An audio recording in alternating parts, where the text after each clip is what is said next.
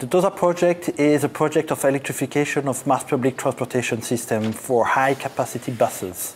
My TOSA project is an engineering tools that help us to offer the most competitive solution to the market for electrification of mass public transportation system. The job of our lab is to developing the system optimization toolbox.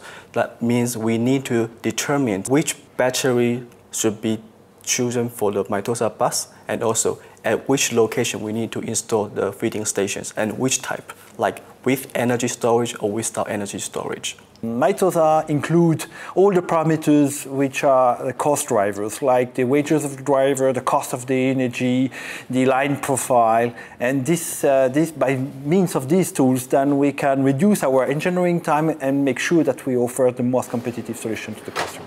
The current TOSA project is designed for one line, so actually it can be expand to the case of a network of multiple bus lines. But the difficulty is in the case that you have multiple bus lines and two bus lines that have intersection, and if you install one feeding station at this node, once two TOSA bus arrive at the same node, then maybe they will have some service conflicts. The future is clearly to go for electrification of mass public transportation systems, and we will need to have engineers in the few coming years. We give some real projects from the industry, and from the other side, we are preparing the engineer from tomorrow.